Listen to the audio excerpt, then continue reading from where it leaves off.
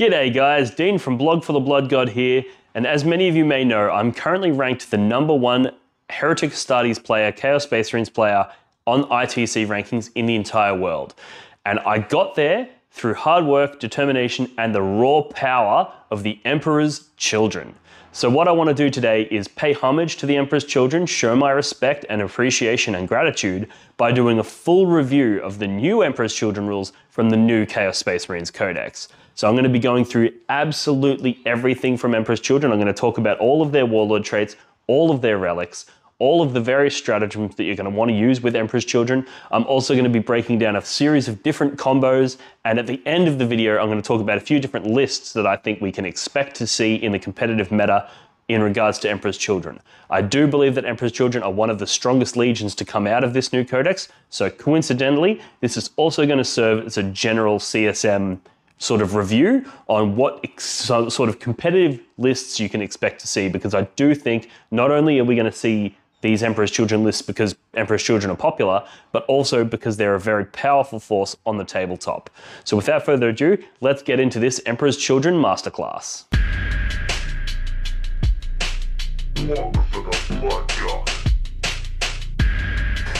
Alrighty. Let's get stuck into it. Now this is going to be slightly different to my previous videos. I suspect this is going to be quite a long video because I'm planning to do a deep dive on Emperor's Children and go through absolutely everything. So instead of breaking this up into a video talking about secondary objectives or a video talking about stratagems, I'm going to combine it all into one video and then I'm going to timestamp each section. So that way you can share this video, you can watch this video, it's going to have everything that you need, but if there's something specific that you're looking for, you can use the timestamps to jump directly into that content.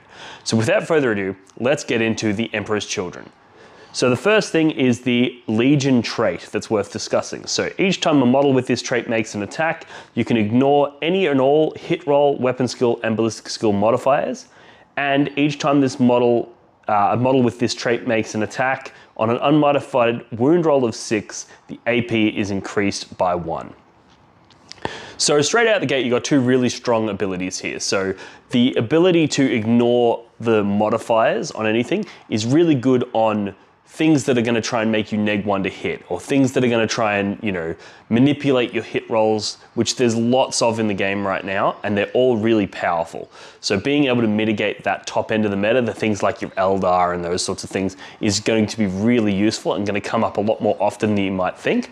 And in addition to that, it allows you to, say, move and shoot with heavy weapons with no penalty, which is great for Blastmasters. Or it's going to allow you to advance and shoot with no penalty, which is great for your Sonic Blasters, the second profile on your Blastmasters, and all kinds of other things like melter guns and those sorts of things. So it's an all-round, it's a very good trait. It's not game-breaking, but it is very good. But the second part, where an unmodified wound roll of 6 gets an additional pip of AP, that's going to be very useful as well. So all in all, pretty good Legion trait. Not game-breaking, but it's definitely going to increase the overall damage output and reliability of your Emperor's Children units. Alrighty, now that we've gone through their Legion trait, let's talk about their unique secondary. Now, generally speaking, when I'm writing a list, I start with the secondaries. Pick which secondaries you want to achieve in the game, which one you think you have the capacity to achieve in most games, and then design a list that will achieve those secondaries. So the factions and the codexes with the best secondary objectives are often going to be the ones that are going to dominate on the tabletop. Now, the Emperor's Children secondary, however, is not that fantastic, and here's what it does. So, if you select this objective, score 1 victory point at the end of each battle round for each of the following that apply. If you control more objective markers than your opponent, more enemy units were destroyed by ranged attacks made by Emperor's Children from your units in this battle round than vice versa. So you've got to kill more of their shit with ranged than they kill of yours. More enemy units were destroyed by melee attacks from Emperor's Children units than vice versa. So again, kill more things in combat than they kill. And more enemy character units were destroyed by attacks made from Emperor's Children character units from your army in the battle round than vice versa. If all 4 of the above apply, at the end of the battle round, score 1 additional victory point at the end of that battle round for a maximum of 5. So, in my opinion, this is going to be very rarely selected. And the main reason is that it's scored at the end of the battle round. So if you go first and you go out, your opponent gets an opportunity to go, okay, cool, you only killed one thing in shooting and you killed 3 things in combat, right?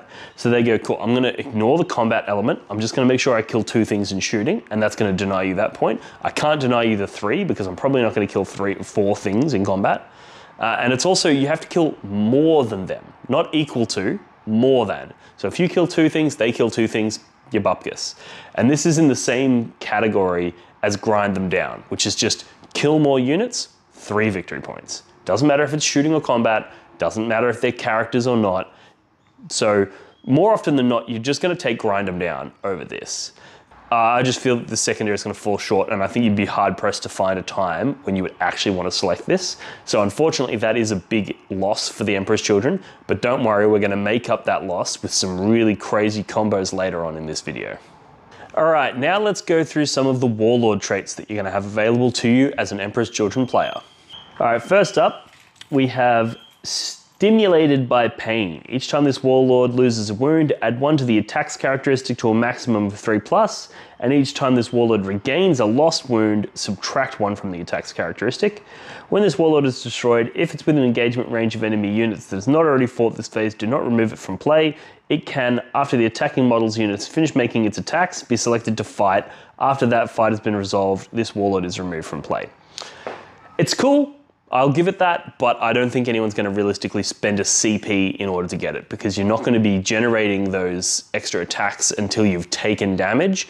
And often, if you're taking damage, your opponent is committing to killing that character. People don't just go, oh, I'll just throw a few wounds into that character and then deal with him later. People go, oh, you've exposed your character, I'm going to kill it. So realistically, you're not going to be getting those extra attacks. The fighting on death one is kind of cool because you would spend CP for that. You know, if you throw your Disco Lord in there or you throw someone really powerful in there and then they kill you and you want to fight on death, that's pretty powerful. So for that side of this Warlord trait, you might use it. However, I realistically don't think it's going to be worth the command point on this one, unfortunately. All right, so the next one is Intoxicating Musk. For this one, while an enemy unit is within 3 inches of the Warlord, each time a model in that unit makes an attack, subtract 1 from the attack's hit roll. Now this is really good because Emperor's Children characters have access to a 6-inch heroic intervene. So if you have a unit that you want to protect, you put a character in the middle, and if somebody tries to charge you, you can heroically intervene in, you can make them fight last, and you can subtract 1 from their hit roll. This takes units like your Terminator Blob and it makes it just really, really hard to kill in combat. And I think the consistent theme that you're gonna see throughout this video is that Emperor's Children are going to absolutely dominate the fight phase. So this is just one of the ways that you can do it, and this is a Warlord trait that I actually have seriously considered taking. All right, next up we have Unbound Arrogance, which is a sick name for a Warlord trait. Not only does it suit the Emperor's Children perfectly, but it suits me perfectly as well. So let's see what it does.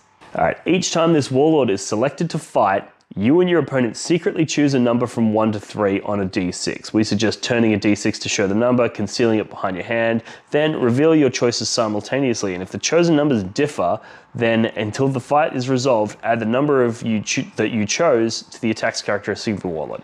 This is hot garbage. Don't ever take it. It's so bad because realistically, you've got essentially a 1 in 3 chance of this doing nothing, right? And generally what's going to happen is your opponent is just going to pick 3. They're just going to be like, cool, I'm just going to pick 3, so that at best, this Warlord trait is going to give you an additional 2 attacks, which isn't that great considering that there's other Warlord traits that are going to give you +1 attack and +1 strength, or other things like that. So this Warlord trait, it's a cool gimmick and it's fun that you can sort of play poker with your opponent. You can be like, oh, am I picking a 2 or am I going to big dick it and pick a 3, you know? So it's fun, but I don't think it's competitively viable. Next up, we have Faultless Duelist.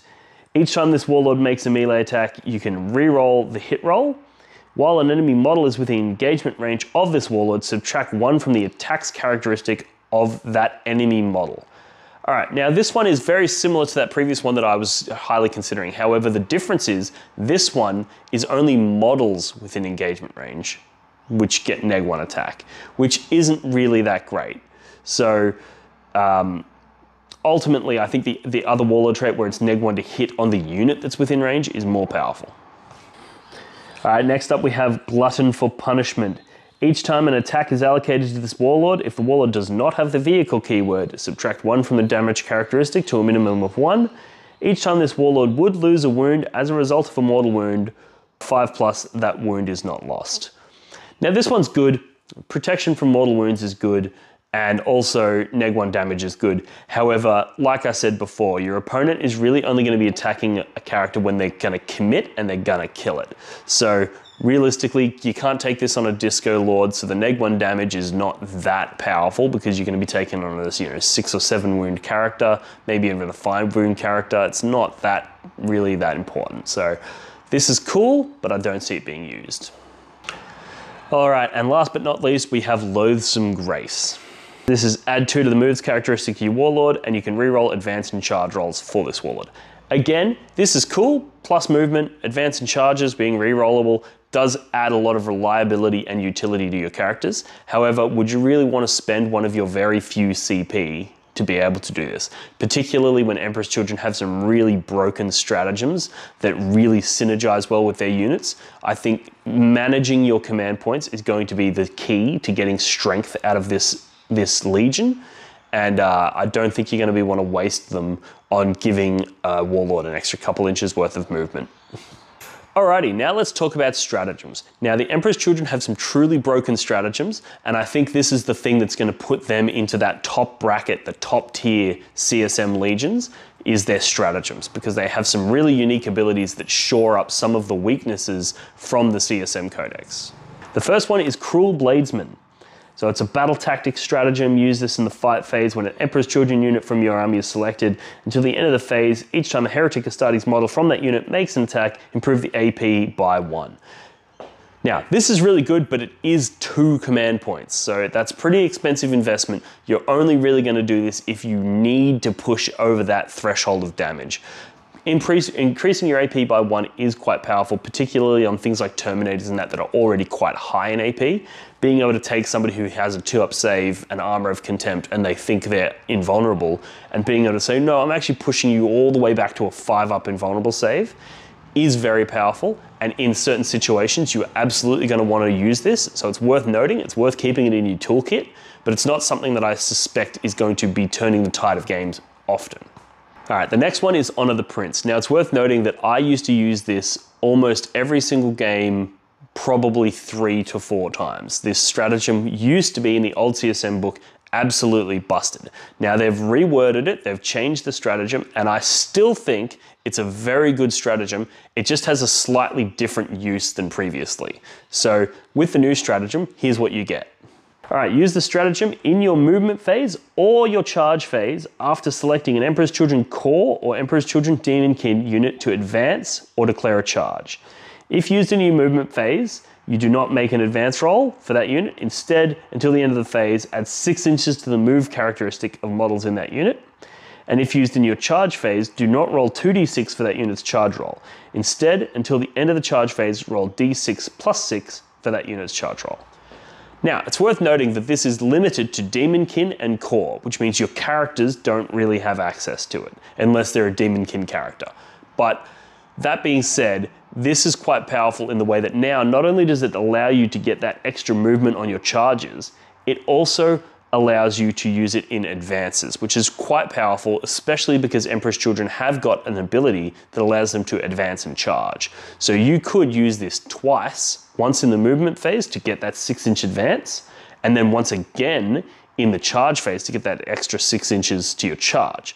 So previously, Honor the Prince worked very much deep strike in, charge. Now I think it's more deploy on the table, move, advance, and then charge. I think that's the better way to use this stratagem now. It's going to cost more because you're going to have to use it twice, but like I said, managing your CP is going to be how you're going to get a lot of mileage out of this codex. It's also worth noting with Honor the Prince that if you do go for the deep strike and charge option, you can deep strike in, and previously what you would do is you roll 2d6 and then pick one of them and turn it into a 6, which meant if you rolled a 3 on either of the dice, you would turn the other one into a 6 and you'd make it in. And you used to be able to spend a command point to CP reroll, and then after that turn one into a 6. So essentially you rolled 4 dice. As long as one of those 4 was a 3+, you were in. Now, that was like a 99% charge rate. This is you roll a d6 plus 6, which means you've got a single dice that you roll, and as long as it is a 3, you get in. And you could CP re-roll that, but you're still rolling for a 3. You're essentially getting 2 dice and rolling to try to find a 3. However, if you pair this with something like Abaddon The Despoiler, who gives core units +1 to their charge roll, you're actually now getting a 2-up charge from Deep Strike, because you've got +1 to your charge, so that +6 from the Honor the Prince, so that's a 7 plus D6 charge, which all you need to do is roll a 2 and you're in.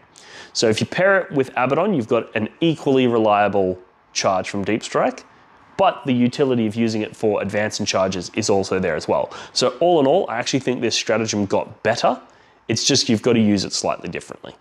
All right, next up we have Excess of Violence. Use this stratagem in your command phase if your army is engaged in either wanton destruction, wanton massacre. If you do, select one Emperor's Children infantry unit from your army until the start of your next command phase. That unit is considered to be engaged in wanton slaughter instead. So this is essentially 1 CP, and if you use it in turns 1 or 2, you get exploding 6s in combat. This is something that I think people are going to be using a little bit, particularly if they're going for the old Dreadclaw in some Chosen, charge them out, you know, honor the Prince their charge, and then put Wanton Slaughter on them to get those exploding 6s. It's pretty good. However, spending 1 CP just for each 6 to hit is an extra hit. Doesn't really feel that good, particularly given that it's an unmodified, so you can't stack it with prescience, and there's no longer any icons of excess or anything like that to get more reliable explodes. So I don't really think I see this being used very often, but it's worth noting that it is valuable in clutch situations. Next, we have a strategic ploy called Incessant Disdain. That's 1 CP. Use this stratagem in the heroic intervention step of your opponent's charge phase. Select one Emperor's Children core, Emperor's Children Demonkin, or Emperor's Children character from your army. Until the end of the phase, if that unit is not a character unit, it is eligible to perform heroic interventions as if it were a character unit. And if it is a character, it's able to perform heroic interventions if it's within 6 inches horizontally and 5 inches vertically of an enemy unit. All right, so there's 2 things to note here. One is this is really powerful on a unit of Terminators or a unit of Possessed that you've got holding an objective, because those units are so big, you can actually make it so that your opponent can't touch that objective without you heroically intervening into them, which means they can't be cheeky and put that little 1 obsec model on that objective and be like, haha, I've stolen it, because you would just be like, nah, sorry mate, those guardsmen are fucked. So it's really powerful for that. And it gives you a really strong presence for board control. And this is why it's really important not to blow all your CP during list generation, because there are going to be situations where you're going to need to do this. So you want to make sure you have 2 or 3 command points at the start of every turn so that you can do these sorts of stratagems when called upon. Interestingly, the character one, it says you can perform a heroic intervention if your opponent's within 6 inches instead of within 3. However, it doesn't say that you get to move 6 inches. I believe this will be FAQ'd because clearly the intent is that you can, if they're within 6 inches, you can heroically intervene into them. There wouldn't be much point using the stratagem if you were capped at a 3-inch move when they're 6 inches away. So I believe the intent is for it to be able to allow you to slingshot in, which, if FAQ'd and if it does work that way, this is really powerful because Emperor's Children characters have access to fight lasts for 2 CP. So you can put an Emperor's Children character in the middle of your unit, and then if your opponent charges it, you can go, cool, 1 CP to heroically intervene, now I'm within 3 inches of you. Then 2 more CP, now you fight last, and then my Possessed just fucking blow you up. So this is really powerful, and not only that, it stacks really well with the Emperor's Children. If you have icons in the unit, they get always fights first. So now you're able to combo both of those things together. All right, next we have a very Emperor's Children sounding stratagem called Death Ecstasy. Use this stratagem in your fight phase when an Emperor's Children infantry unit from your army is selected as the target of a melee attack. Until the end of that phase, each time a model in that unit is destroyed by a melee attack, if that model has not yet fought in this phase, do not remove it from play. The destroyed model can fight after the attacking unit has finished making its attacks and then is removed from play. All right, so this is obviously very powerful. It is 2 CP, so once again, you want to make sure you're managing your CP well, but that 2 CP to fight on death means that if you do have a unit of possessed run out or a unit of terminators run out and they just bombard you, you're versing Blood Angels and they throw 2 units of Sangard and a unit of Death Company in, and they're like, cool, you're gonna make one of them fight last, but then the other 2 are gonna fight and they're gonna kill you, right? Well, then you go, cool story, I'm gonna spend 2 CP, instead of making you fight last, I'm gonna spend 2 CP to fight on death, and now, yes, you're going to kill that unit, but I'm going to kill you as well. So really powerful, and it's definitely something that's going to really switch the game up when your opponent goes, well, fuck, now I can't fight them because they'll either make me fight last or they'll fight on death and just kill me. So it's kind of combining the best parts of the Emperor's Children with the best parts of the creations of Bile and allowing you to sort of operate in both of those modes. So this is a very, very powerful stratagem. All right, the next one is Sephoric Gaze, which is basically allows you to use this stratagem at the start of your fight phase, select one Emperor's Children character model from your army, and then select one enemy unit within 3 inches of it. That enemy unit is not eligible to fight in the fight phase until all other units have done so. So this is the one I mentioned earlier. It's really powerful. You put your character in the middle of a unit, and then you basically can heroically intervene. This is also really good if you want to just charge something from, Deep Strike or something like that, and just cool, you fight last. I'm going to do 2 charges. That one fights last. Now I'm going to fight here first, and you can't CP interrupt, and then I get to fight there as well.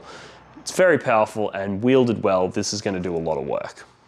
All right, next we have Combat Elixirs. Previously, this was a pre-game stratagem that you used to buff up your units. Now it's something that you can do on any unit during the game, which is, in my opinion, much better because it allows you to sort of spread your buffs out throughout the army. You're not committed to it at the start of the game, and here's what it does.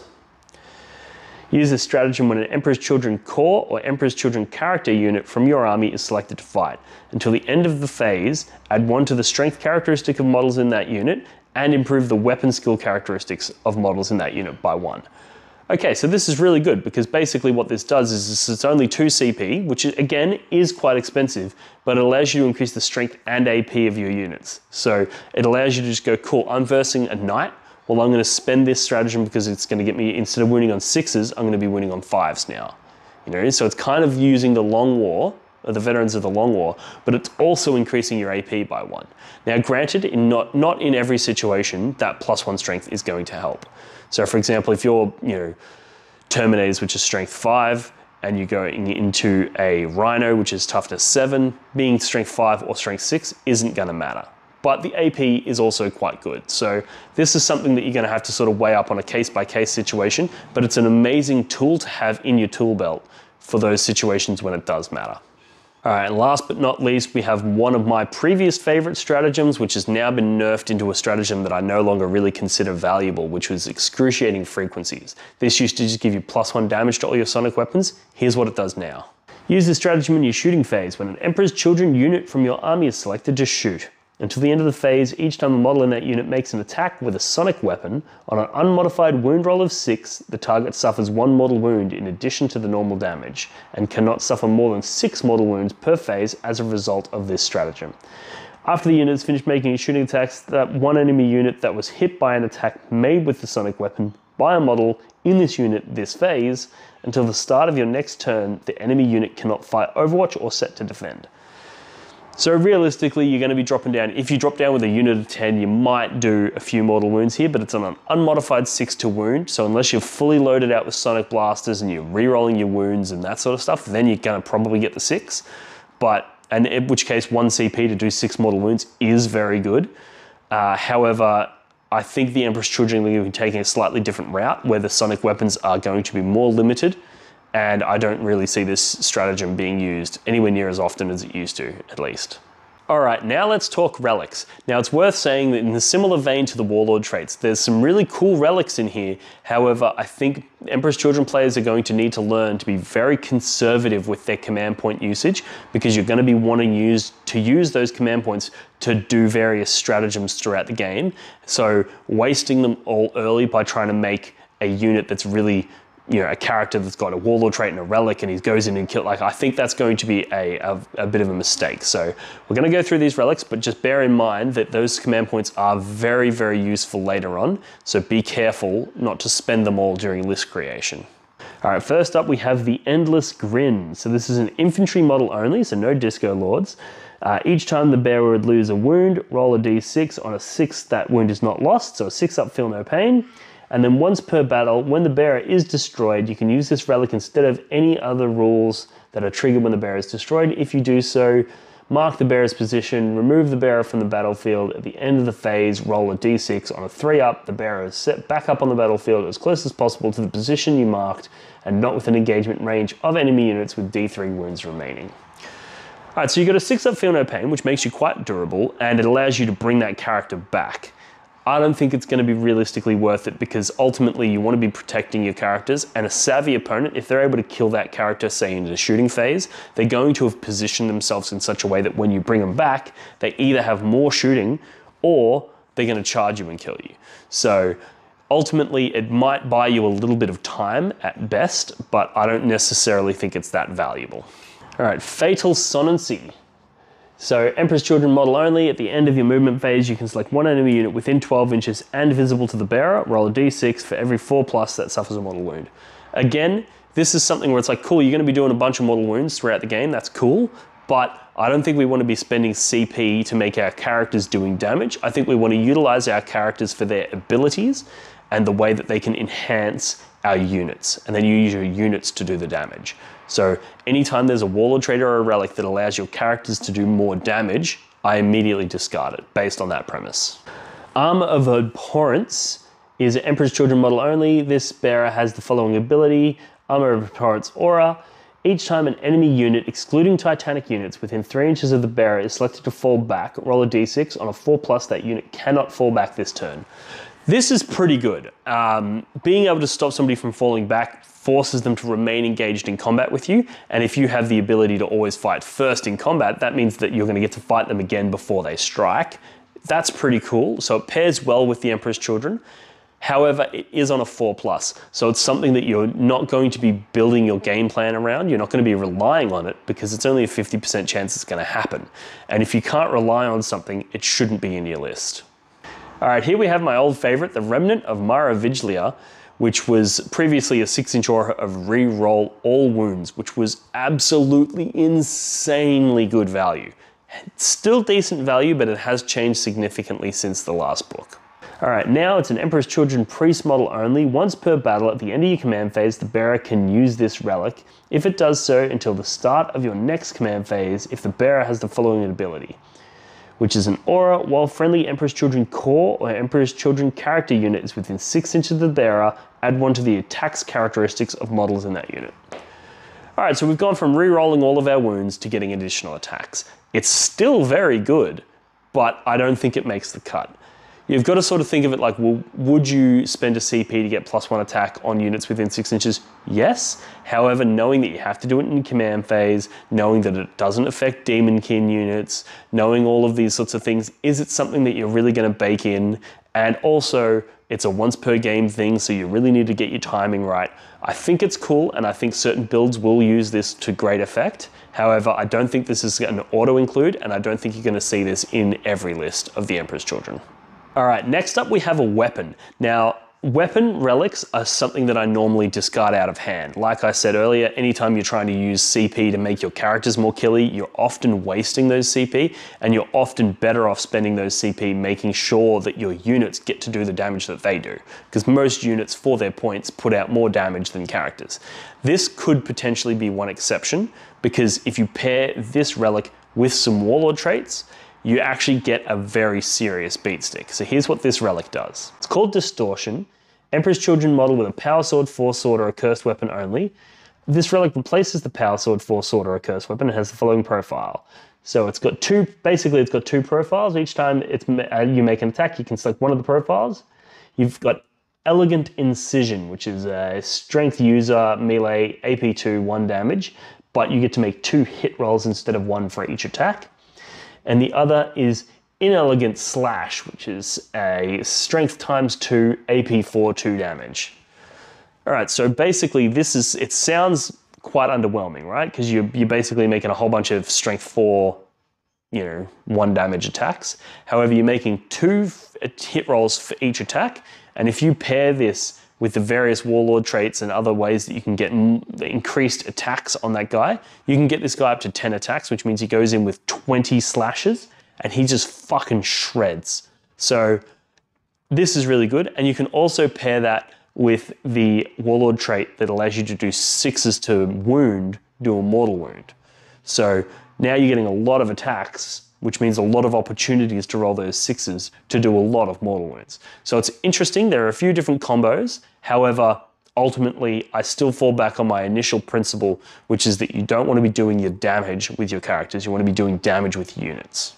All right, next we have the Raiment Revulsive. This is an Emperor's Children model only. The relic can be given to a cultist model. The bearer has the following ability.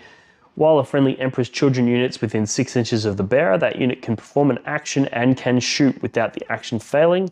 While an enemy unit's within 6 inches of the bearer, that enemy unit cannot start to perform an action.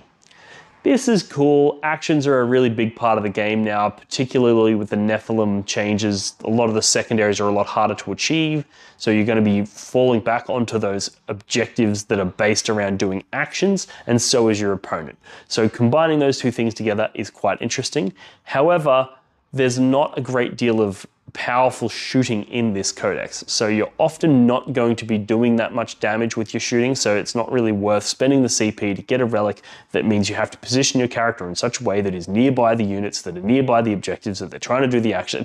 It's too much. I think you're better off going with your raw power from units and just fucking smashing your opponents. And if there's something that you want doing in actions, get a second unit to do the action. I don't think you want to be spending your CP, your hard-earned, valuable CP, giving certain units within certain positions the ability to shoot their insignificant guns and do an action. I just don't think it's worth it.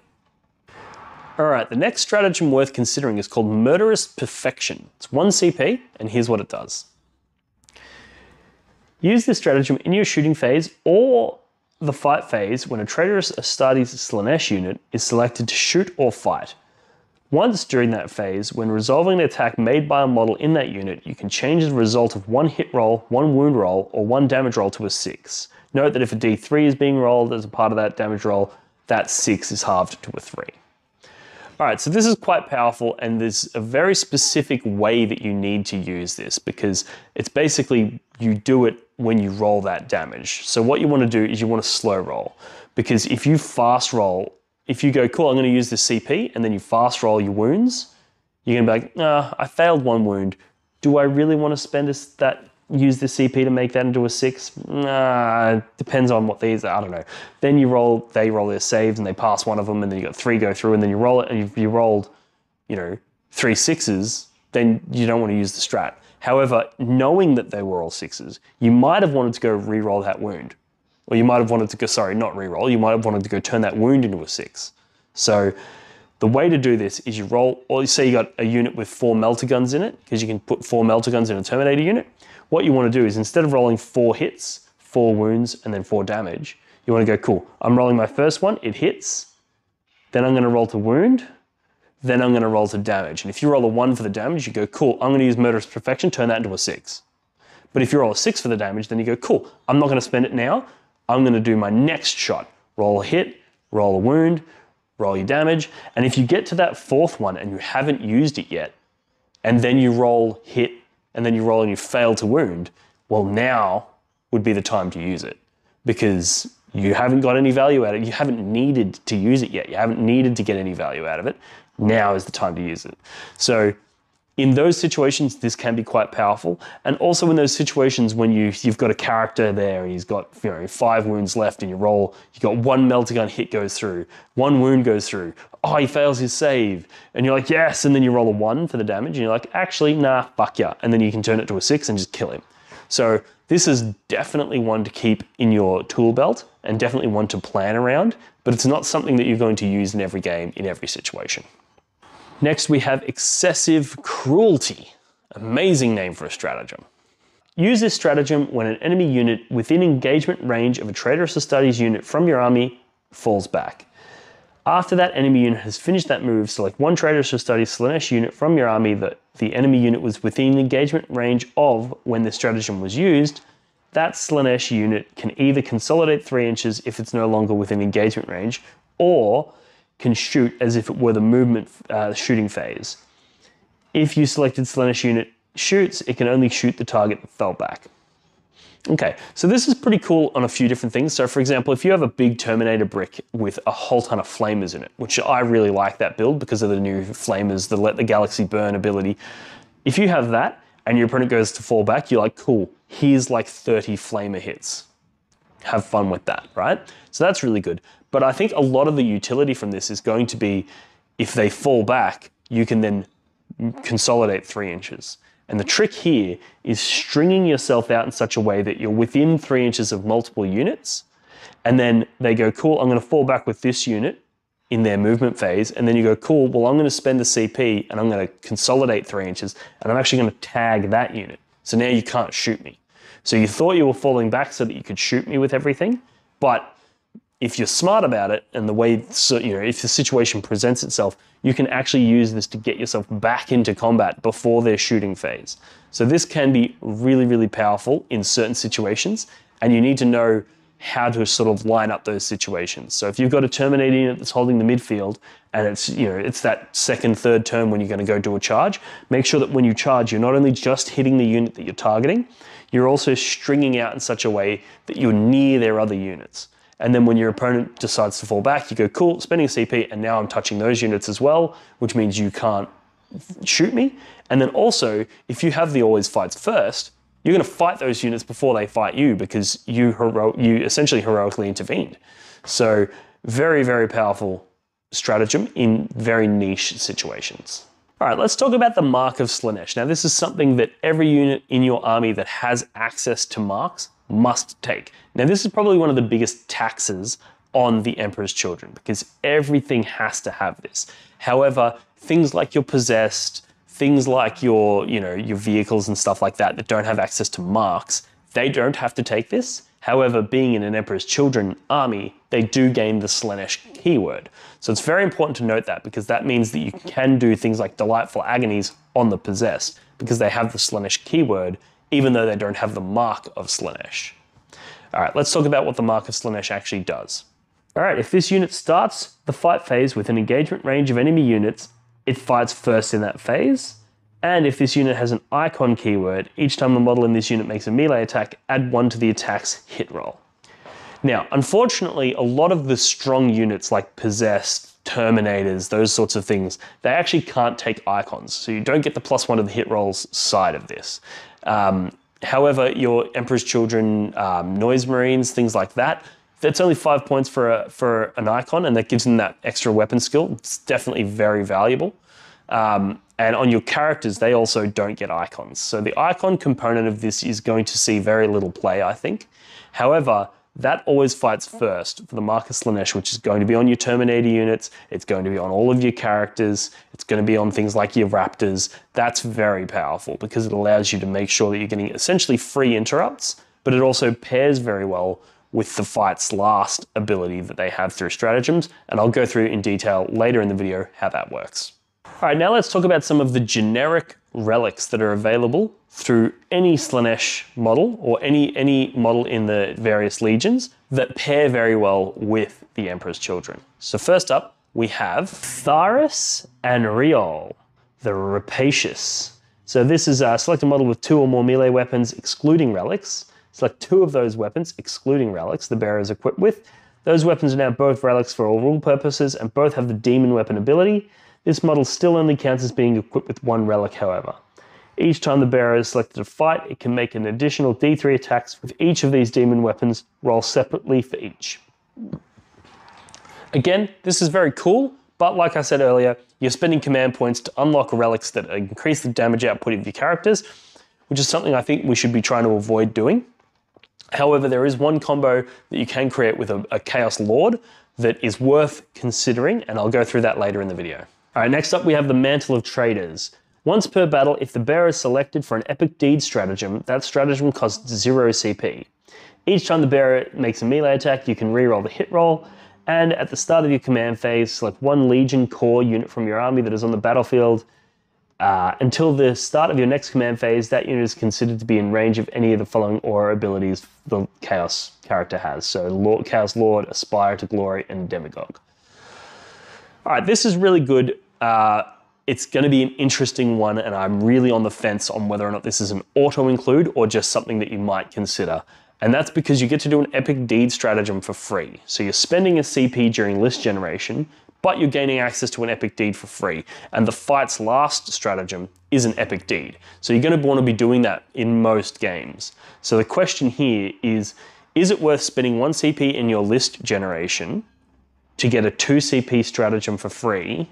That is a no-brainer. However, that 2 CP stratagem is something that you're not always going to use. So in the games where you don't use it, this is a bad decision. In the games where you do use it, it's a very good decision. So this is going to be meta dependent.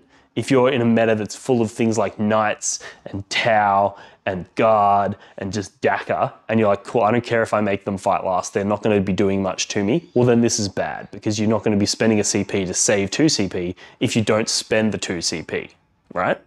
Just not spending it saves it. So if you're in a very shooting dominated meta, then that's not going to matter. However, if you're in a very combat-dominated meta, this is a no-brainer. It's a very powerful stratagem. So this will be up to the individual, and it'll depend on the meta that you're in, on whether or not this is something that you value.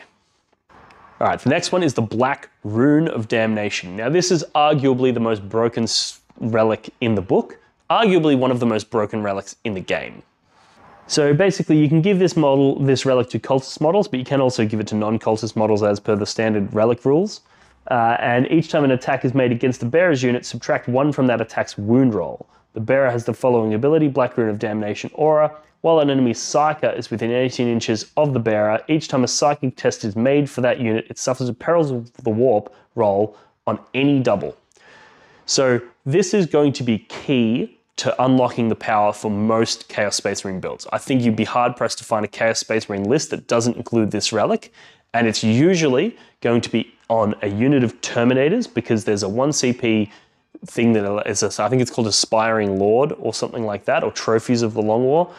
Basically, it allows you to give a relic to a sergeant from a unit. So you can take that Terminator champion and you can put the Black Rune on him, and now that Terminator unit, which is T4, has -1 to be wounded.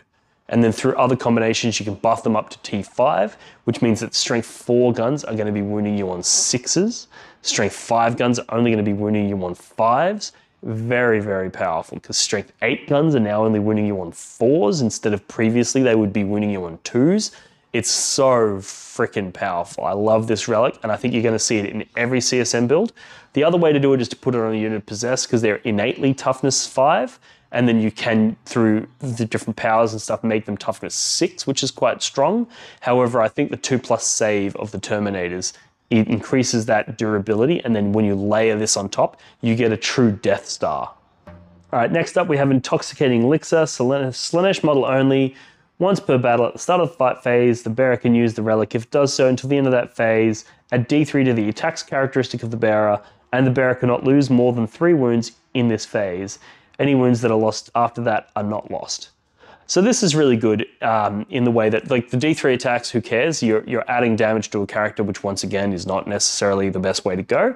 However, being able to only take 3 damage means that you can throw your character in, activate this relic, and then fight somewhere else, knowing that when your opponent fights here, they're only going to do 3, and your character's still going to get to fight. So it's almost a pseudo Fight's Last, because you're able to make sure that if they interrupt, they're not going to kill the character anyway, in which case they're not going to bother interrupting. So it allows you to go, cool, I'm going to have a fight here, I'm going to have this character's going to make that unit fight last, this character's going to use his thing so you can only take 3 damage, and then this character over here is, say it's Lucius, and he's going to make them fight last, right?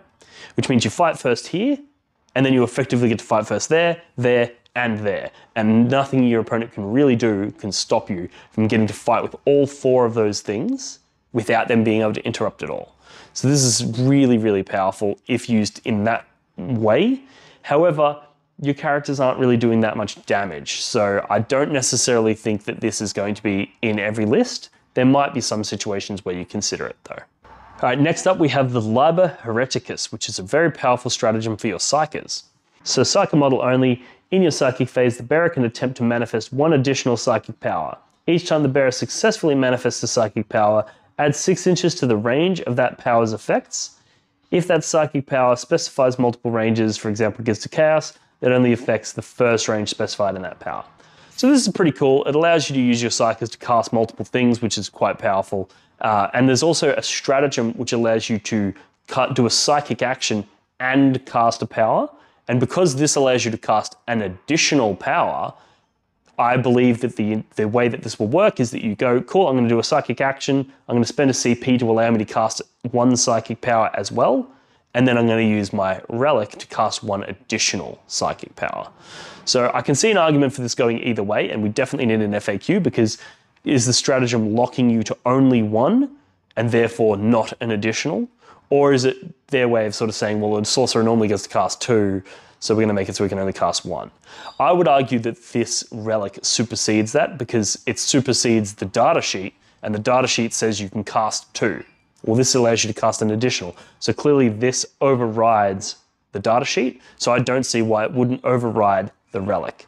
But it is interesting because the relic overrides the data sheet as well. So let me know in the comments below how you think this is going to be worded, but as far as I'm concerned, and for the tournaments that I run and the ones that I TO for, I think that this works because one is allowing an additional and one is allowing one. Well, one plus an additional is two.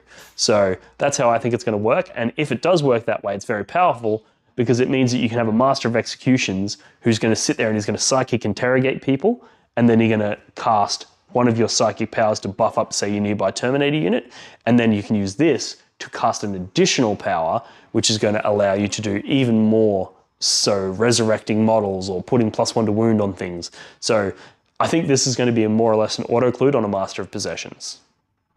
All right, now let's get into the psychic powers. So every model in your army that has a psychic tree that is using the Dark Hereticus discipline, not the Malefic one, if they're using the Dark Hereticus discipline, they gain Delightful Agonies, which is one of the more powerful psychic powers that we have access to.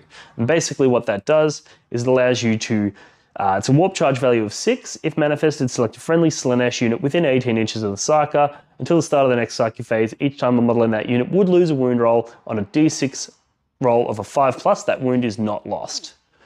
So this is really good because not only does it give you the 5+ Fear and Pain on your buffed up durable Terminator units, but if you're positioned in such a way where your opponent is nowhere near the Terminators, you can actually put it on the Possessed as well, and then send the Possessed in. And with 3 wounds, toughness 5, and armor of contempt 3+ save, put a 5+ Feel No Pain on top of that, and then it's a very, very tough unit as well. So it allows you to have multiple tough units running around the table and create a real big headache for your opponent. The downside to this is that you can't take it on a Master of Possessions, which means you're either going to have to bring a Sorcerer, a Demon Prince, or a unit of Legionnaires with a Balefire Tome, because if they have the Mark of Slaanesh, they're going to have the Slaanesh keyword, they're drawing their powers from the Heretic Astartes, or the whatever it's called, the Dark Hereticus discipline, which means they will gain access to this power. All right, let's get into the psychic powers available to the Master of Possessions. All right, Warp Marked. This is a malediction. It's got a warp charge value of 7. If manifested, select one enemy unit within 18 inches of the Psyker. Until the start of your next psychic phase, each time a friendly Legion Demonkin or Legion Demon Engine model makes an attack against that unit, add 1 to the attack's wound roll. Obviously, it's very good. It is a warp charge 7, which is difficult to get off. However, remember, you can use his Ritual Dagger to get +2 to your casts, and you could potentially pair it with Venom Crawlers if you really wanted to buff that probability up. And going in and picking something as a target and then sending Possessed in or sending other Demon Engines in to get that +1 to wound is very powerful. All right, next up we have one of the most broken psychic powers in the game, which is called Pact of Flesh. All right, so it's a blessing. It's got a warp charge value of 5. If manifested, select a friendly Legion Core or Legion Demonkin or Legion character unit within 18 inches of the Psyker. One model from that unit regains D3 lost wounds. If you selected a Core or a Demonkin unit, and that unit is not at its starting strength, one destroyed model is added back to the unit with its full wounds remaining. So this is very, very powerful, particularly given the innate durability and the problematic nature of those Core and Demonkin units. So you can take that Terminator unit, you can put the black rune on them, you can make them +1 toughness from various sources, you can do all of these sorts of things, and then if your opponent is able to crack through it, you can res models. So not only does it increase the durability of your units massively, but it also allows you to do some really shenanigan-y sort of stuff with movement, where basically you've got the unit of Terminators, they get a 5-inch move. Well, what you can do is you can advance them, so they're moving 5 plus D6, and if you want to honor the Prince, you can make that an 11-inch move. Then in the Psychic phase, you can use your Ritual Dagger to kill one of the Terminators, then use Pact of Flesh to resurrect that model and place him at the front of the unit.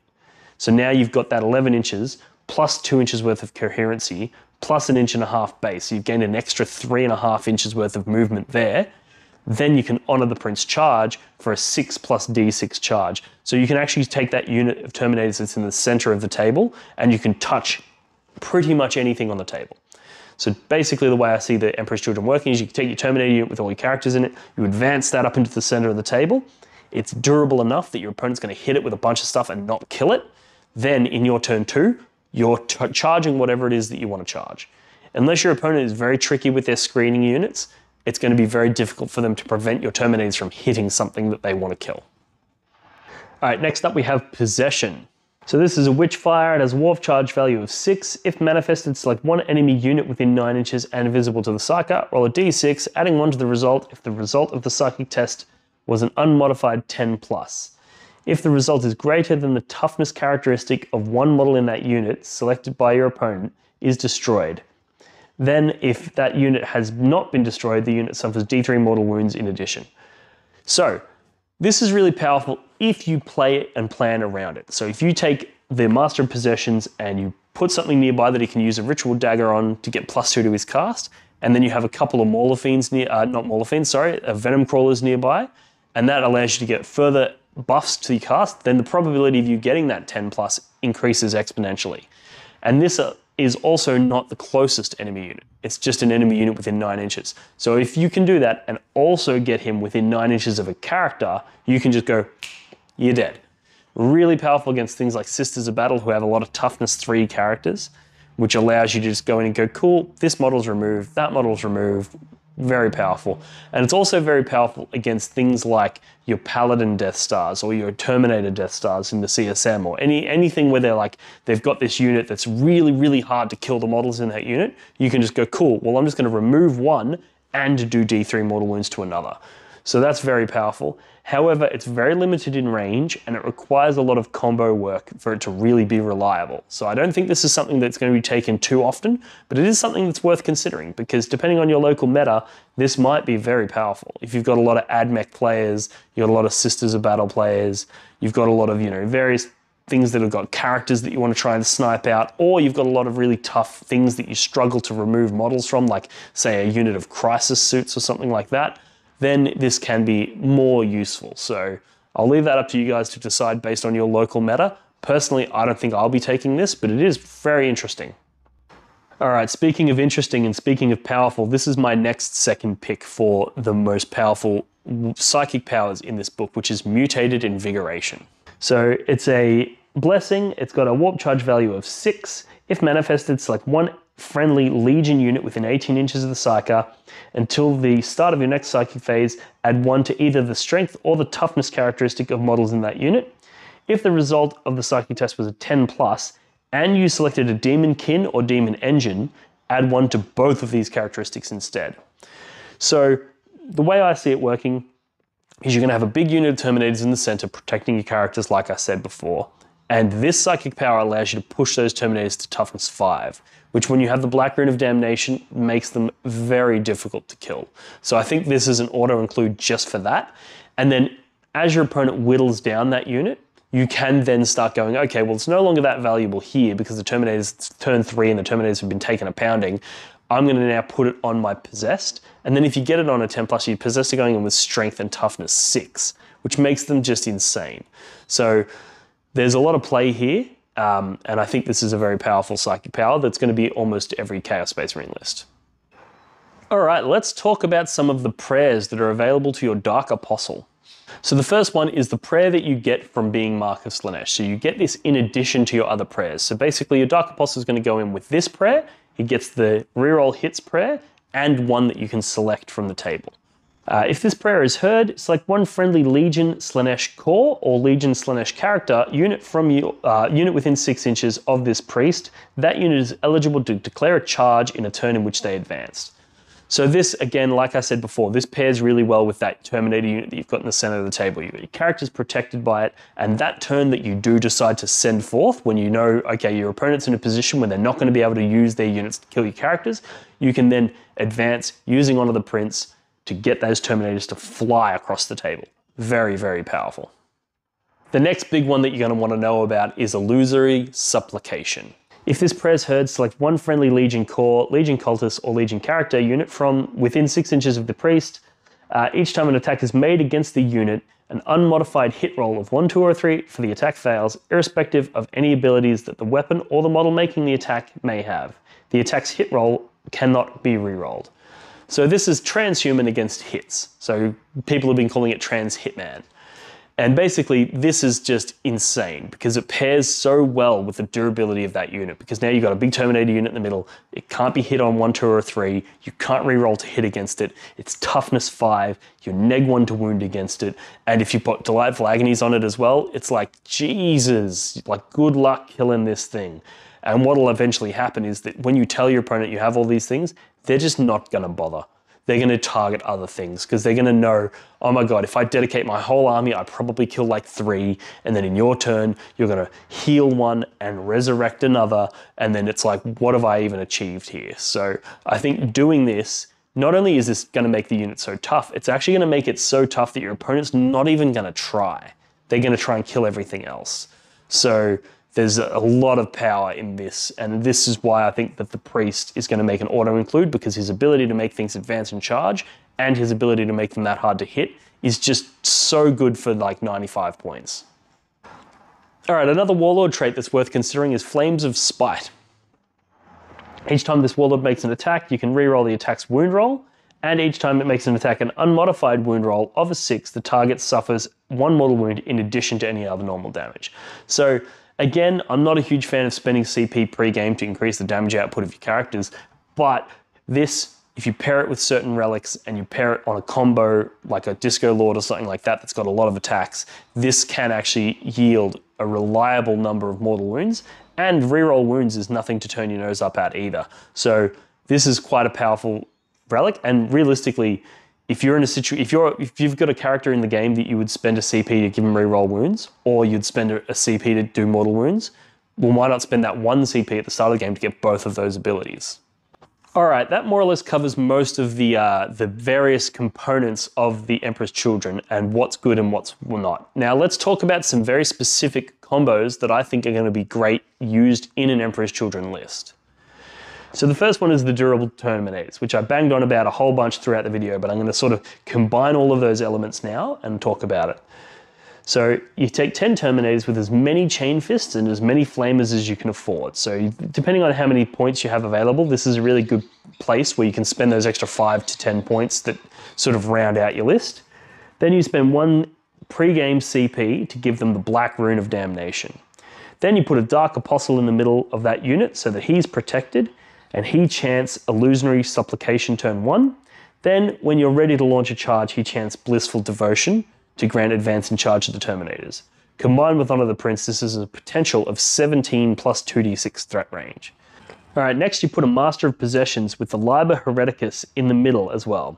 He casts Mutated Invigoration to make them Toughness 5, which pairs with the Black Rune so that Strength 4 or lower weapons wound you on a 6+, Strength 5 weapons only wound you on a 5+, and Strength 6 to 10 weapons only wound you on a 4+.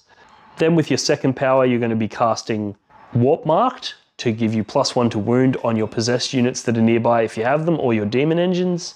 And then with your third power, you're going to cast Pact of Flesh. You can use this to return dead Terminators to the unit and extend their threat range even further. And every time you cast one of these powers, you're going to use his Ritual Dagger to inflict 1 mortal wound on those Terminators, which you can then use to make sure that one of them is going to die, because you're inflicting 3d3, which is a minimum of 3, and that allows you to definitely have a dead model, which you can then bring back further. So that's one combo, and that's something that I think is going to be the sort of cornerstone of the Emperor's Children lists, is that really tough unit of Terminators that's going to be doing a ton of damage and is very hard to kill.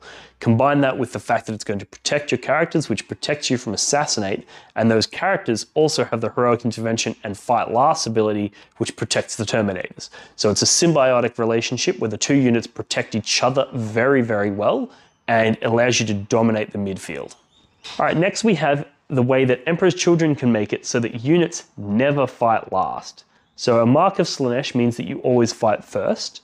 Lucius and other characters can make enemy units fight last. So this means if you charge someone and they use a fight last ability on you, say they've got the Silent King or something to that effect, your fights first cancels out with their ability that makes you fight last. So you fight normally, and then you can make them fight last. So as a result, you will fight before them. And if somebody charges you and makes you fight last, well, you can do the same thing. The fights last they put on you is cancelled out by your fights first, so you fight normally, but you can make them fight last. In this situation, even if they had both fights first and fights last, and you both had both, you would be treated as having neither, in which case you would fight first because the player whose turn it is not activates first, so you'd still fight before them. And if it's an ongoing combat, you would do the same thing. So the result here is that if you have a combination of Emperor's Children characters and Mark of Slaanesh units, that unit can never be made to fight last, which is so powerful, because one of the biggest things that Chaos Space Marines struggled with previously was if your opponent can make you fight last, you didn't have the innate durability to survive their fight, which meant you just couldn't ever charge them. Whereas now the tables have turned and we have the durability, we have the damage output, and we have the ability to make them fight last. So this is going to allow Emperor's Children to absolutely dominate the fight phase, and mastering this is going to be the key to success with Emperor's Children. All right, next up we have a beat stick Chaos Lord. Now, like I said several times throughout this video, I'm generally not a huge proponent of making a character into a beat stick. However, this is how you would do it if you wanted to. And also it's worth noting that one of the CSM secondaries requires you to kill units with your characters. So if you were going down that path, this is one of the characters that you could use that would reliably kill things. So you take a Chaos Lord, probably in Terminator armor, you give him a Lightning Claw and a Power Sword, and then you swap the Power Sword for the Relic Distortion. You give him the Flames of Spite Warlord trait, and then you give him an Intoxicating Elixir as a second relic, because as long as you don't give him a demon weapon, you can give a character 2 relics. The Chaos Lord in Terminator armor has 6 attacks. He gains D3 from his elixir for up to 9 attacks, and then with Distortion he gets 18 hit rolls, hitting on an unmodifiable 2+ for an average of 15 hits. He then rolls to wound with rerolls, and any 6 to wound does a mortal wound in addition.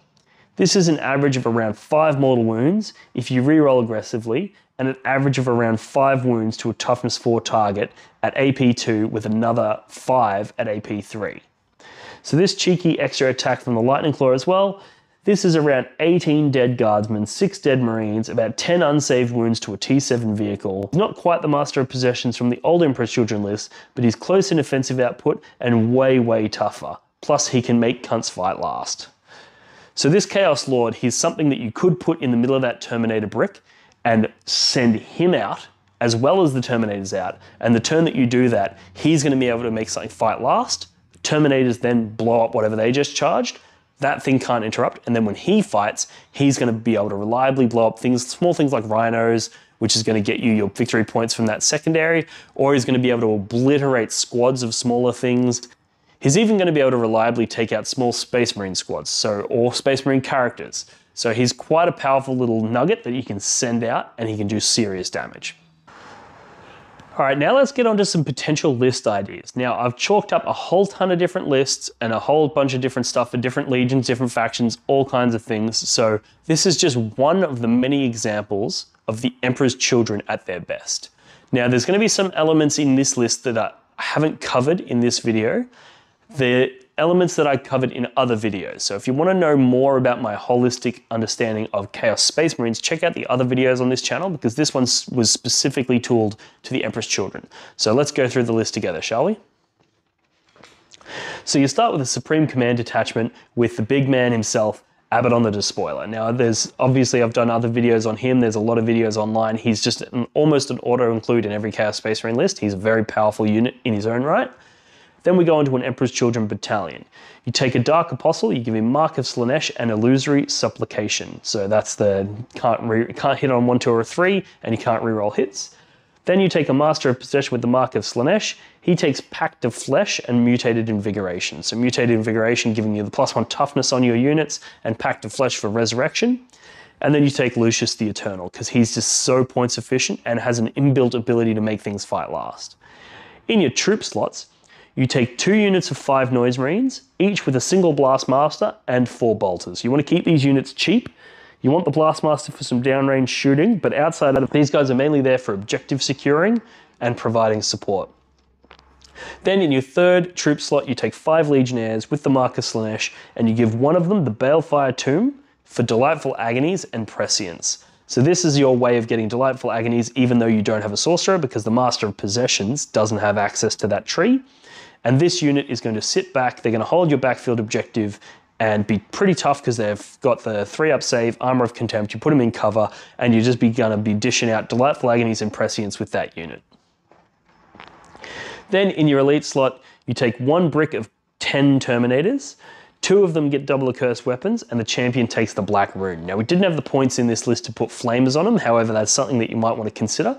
This is going to be your anvil. This is going to be the unit that's going to wrap around your characters and move up into the center of the table and get all of those buffs and be very, very difficult to deal with. Then in your other 2 elite slots, you take 2 units of 10 Possessed. These guys are going to go up your flanks, they're going to bully enemy units, they're going to be your main damage dealers, and they're going to be securing those outside objectives. And then finally, in your dedicated transport, you take a Rhino for the Noise Marines. And the reason you want to take a Rhino for the Noise Marines is it means that in the turn that they disembark, they get a 9-inch move, which means if you want to be raising banners and those sorts of things, you can do that from turn 1 because you can be jumping out onto objectives that are in the middle of the table. And it also means that if you move that Rhino up into the middle of the table, you're going to be able to disembark onto objectives and use your objectives secured to secure those objectives and take them from your opponent. Now, the other thing worth noting is that in this list, I actually would advise against running Abaddon the Despoiler with the Terminators. Because for those of you who have seen the model, he's on a 60mm base, which is quite large. And if you have the Terminators wrapped around him, you're going to move block yourself. And Abaddon's essentially not going to be able to do anything because he can't move through the Terminators. All of your other characters are on a base that's smaller than 2 inches. So if you have the 2-inch gaps in your coherency, you can heroically intervene through, you can move through if you want to go charge something, you can do all kinds of crazy stuff. Abaddon is locked from doing that. So there's 2 ways that you can realistically run him. One of them is to run a reverse horseshoe. So you run the Terminators around like that with a 60mm gap at the front, and then you put Abaddon in the middle. And Abaddon's still going to be protected from shooting and things like that because he's in the middle, but you've left a gap big enough for him to come through. That's cool. The problem is if your opponent then goes, I'm going to hit you from the side, Abaddon can't heroic, Abaddon can't contribute, and that's a bit of a problem. So what I would advise with Abaddon in this specific list is to put him in Warp Strike, put him in Deep Strike, and then you move your Terminator brick up into the center of the table, you put your Possessed out on the flanks. When your opponent moves forward to deal with all of that threat, in turn 2, you Deep Strike Abaddon behind them. And now Abaddon's on his own, but he's okay on his own because he can only suffer 3 wounds a phase, so people aren't going to be able to just put him down easily. And if they do decide to turn around and go back with their units to try to deal with Abaddon, well, that allows you to then push up and pin them in their own deployment zone. And if you're having the fight in their deployment zone while you control the entire table with your Noise Marines that have now moved out, your Rhino that's moved out, now you've just won the game because you control the table. So the way I see this list working is Abaddon is almost like a deterrent. You drop him down where you want your opponent to go and they'll go there to deal with him. Or alternatively, if your opponent sees that trick and thinks, no, that's a trap, I'm not going to go back and kill Abaddon, I'm going to keep fighting with these Terminators, keep fighting with these Possessed, well then Abaddon is free to come up from the rear and hit their characters that are likely behind, hit all of their backfield screening units. And sure, he's only going to kill a couple of them, but it's worth it for the fact that it's going to be guaranteed kills and it's going to stop your opponent from holding their backfield whilst you keep the fight in the middle. So either way, you're going to have a contested middle, you're going to hold your backfield and theirs, which is a win, or you're going to have an uncontested middle, you're going to hold your middle, and there's going to be a contest in their backfield. So either way, that's a winning strategy. So I think the way to wield Abaddon is to deep strike him in the back. Your Terminators and your Possessed move up to control the midfield. Your Noise Marines are there to support and be reactive, to drop out where they need to drop those OBSEC models, where they need to put those 4 damage Blastmasters downrange and support. And then your Legionnaires are to hold your backfield and cast those powerful Prescience, Delightful Agonies on the units that require them. So that's the way I see this list being wielded. And I actually think that they take this list to a GT and it's a potentially like event-winning list. It's going to struggle into certain matchups, but every list does. And it's all about just finding your ways to play around them and finding the best way to get the most damage and the most utility and the most points out of those units. So that's my thoughts on the Emperor's Children. I hope you've enjoyed this video. Make sure to chuck comments below if you think I've missed anything or if you think there's any particular Emperor's Children combos that you like. I definitely look forward to reading your comments. It's where I get a lot of the information which I'll use for future videos. So we have a bit of a dialogue here. It's not just me talking to a camera, it's me talking to you. So let me know what you think in the comments. And also, if you enjoyed this video, they do take a lot of time to record and even longer to edit. They require a lot of equipment and a lot of software. So please head over to our Patreon. You can sign up for as low as $1 a month, which is 25 cents a day, which is fuck all. But if enough people do that, that'll allow me to continue doing this and continue to get better and evolve my process. So it's very much appreciated. Head over and show your support. And if you'd like to show your support as well, check out the video at the end, which is an advertisement for my neoprene objective markers. Now, if you want to show some support in a way that gives you something direct, purchasing those neoprene objective markers also supports the channel. And it also gives you a little memento, something that you can use in games and something that's very highly valuable and useful. So either way you want to show your support, it's appreciated. And I'll talk to you guys in the next video. Thanks for tuning in. And yeah, I'll see you soon.